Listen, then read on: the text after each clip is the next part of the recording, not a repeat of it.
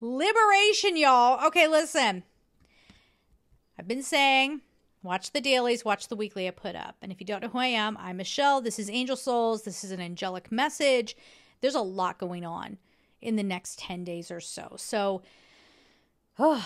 there's going to be a moment of confusion, and then there's going to be some sort of epiphany, and then there's going to be a resolve. And I feel like this is part of the resolve, is the liberation behind all of this. It's going to feel so freeing to not have to worry about what you've always worried about. It's going to be so freeing to have a brand new perspective. It's going to be freeing to not have to constantly feel like you have to craft some version of you that either protects you, helps you manipulate people, or that pleases others. You know, there's a lot of different reasons why people would have a facade. And it's not always to manipulate. It could just be like, I was saying yesterday, I need to act tough. Why? So no one messes with me.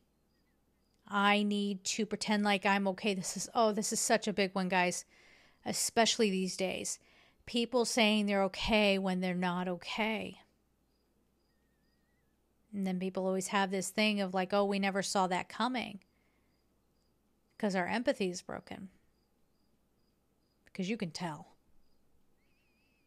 You can absolutely tell. Now, whether you can do anything about it or not, you can try.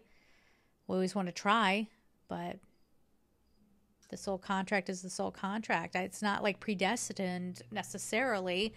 We have free will, but if you're paying attention, the problem is we've been trained to be self-centered. And we've been trained to think that other people are burdens.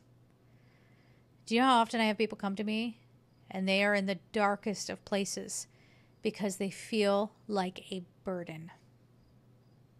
Because people who can't emotionally regulate, people who are disconnected from their own spiritual truth, they don't remember who they really are.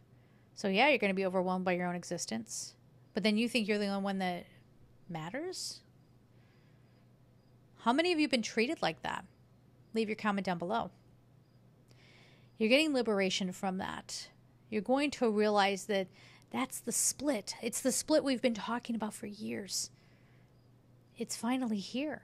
It's finally obvious.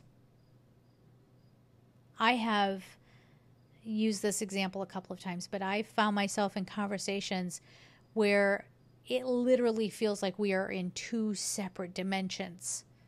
We're not understanding each other, or someone's trying to play some sort of energy game. They're only thinking about themselves. And so, you know, they may take action that could diminish someone else's energy just because they need to feel powerful, or just because, again, the self-centeredness. Watch out, some of you. Watch out, because the liberation is not coming for you. If you have not been kind, if you have not been pure and honest and all of those things, you're going to have to sit back and watch how other people are liberated, because they no longer feel tied down by judgment or by confines, definition. They're like predestined life. This is how you're supposed to be. This is who you should be. You're going to get stuck. And that's the 3D realm. And here's the worst part about that. A lot of people who are fifth dimensional and higher souls that incarnated around this time to help lift up the frequency of the earth, they've done their work for the ones that could hear the message. So not wholly and completely, but a lot of their jobs are done. What are you going to do when the conductor leaves the station? What are you going to do if you didn't get on the damn train? Now, I'm not saying you agree with us, you hop on the bandwagon, or else. Like, I'm not trying to say that. Just an analogy, okay? Let's calm down.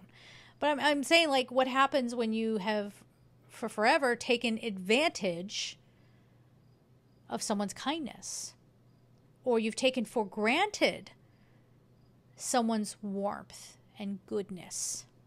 And then it's not there anymore. Because they get to move on to a different kind of existence. And no, it's not going to have much to do with external markers of success. It's going to be how they perceive things. And boy, is that going to bother a lot of people. And those are the same people that are going to stand up and try to remind you why you shouldn't be happy, why you shouldn't feel okay with yourself. You're not buying the story anymore. And I'm very happy for you.